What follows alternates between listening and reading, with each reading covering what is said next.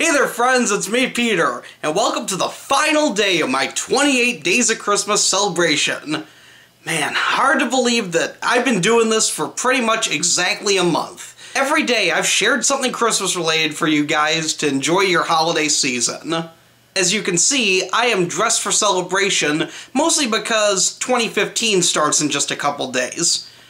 Hard to believe, isn't it? Yet another year has gone by.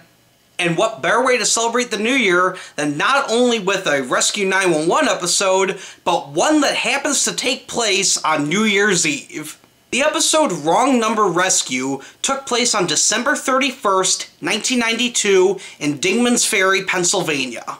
On that night, two young sisters were home alone with their friend as they were getting ready to celebrate the new year. Their parents were at a party just up the street. As the night went on, the girls decided that they wanted to call another friend and see if she wanted to come over as well. So one of the sisters picked up the phone and dialed the friend's number, which she thought she had memorized. Turns out, though, she didn't have her friend's number memorized because her friend did not pick up the phone. Instead, an elderly man having a heart attack picked up the phone. The girls soon realized what was going on and tried talking to the man. And when her friend and her sister overheard her saying the word ambulance, they got concerned and picked up the phone on the other line. Eventually the trio got enough information from the man that they were able to hang up with him and call 911 to alert them that the man was having a heart attack. Would the girls have enough information? Would rescuers get to the man's home in time? Well, click the link in the description below to find out, because it's a great episode and it's actually one of my favorites. As my 28 Days of Christmas celebration comes to a close, I just want to thank all of you guys for watching all my videos. This project ended up proving quite a challenge for me.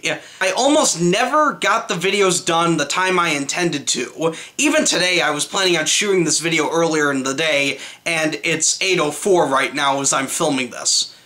But nevertheless, you all have been very loyal, enjoying my videos, watching them. Some of you have even liked my videos. And honestly, I really appreciate the support all you guys have given me. So where do I go from here?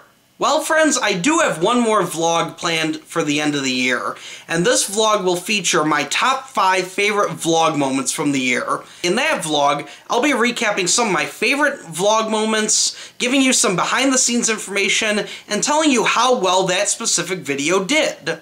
If you can't wait for that video, or even if you like this one, be sure to give it a thumbs up, give it a like, or give it a positive comment. And if you didn't like this video, that's okay too.